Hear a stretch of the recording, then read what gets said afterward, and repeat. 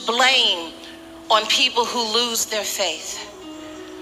When you lose your faith, it seems like it's like a scarlet letter, like you have to walk around diminished and inadequate because you lost your faith. But maybe some people have lost their faith because they threw their faith at something. And when they threw their faith at something, they had just enough strength to get out of the boat, but they didn't realize how big and scary it was going to be.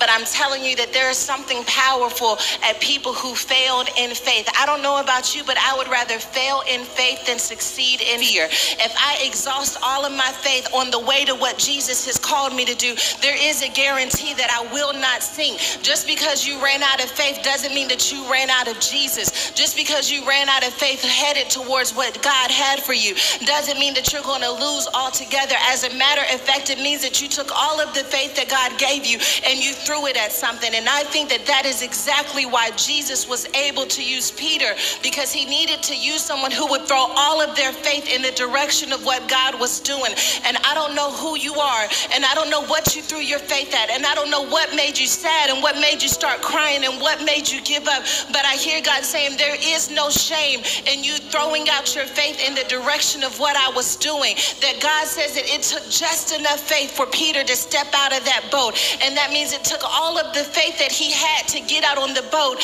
And he didn't realize how the water was going to be raging and the wind was going to be blowing. But he used all the faith that he had. And because he used all the faith that he had, he was learning how to run a race with endurance. You can't run a race with endurance unless you start using all of the faith you have. This season is going to require all of the faith that you have, even if it doesn't seem abundant, even if it doesn't seem like it's enough. I hear God saying that you have just enough faith. Take that just enough faith and exhaust it. Take that just enough faith and throw it in the direction of what I'm doing. Why? Because if you take that faith that seems like it's not enough, but it's just enough, then God can show you what he can do with just enough faith.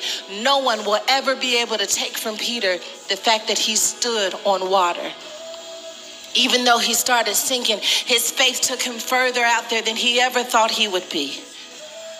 And there is a promise and a guarantee that comes when you start throwing all of your faith in the direction of what Jesus is doing. And that means you are just a reach away.